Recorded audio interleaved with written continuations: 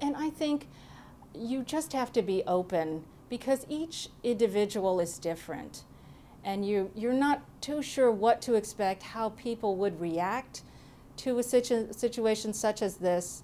And it's just good to keep an open mind, but to keep people in the moment. What can I get you at the moment?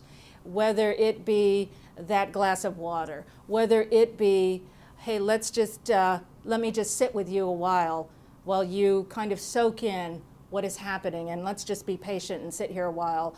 Or whether it's finding out who can we contact, whether it be a family member that may want to sit with you at this time, whether it's a pastor at a local church who you might want to reach out to.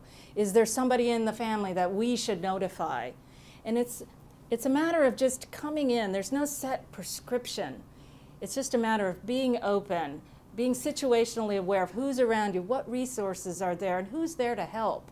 And I think that's just a critical thing to understand when you show up at a situation like this. Find out who the other helping agencies are and let them know, hey, we're here to help support. What can you offer? How can we work together to support those in a time of need? So it's just a matter of just being open, seeing what's out there, and seeing what's appropriate. Each situation's different.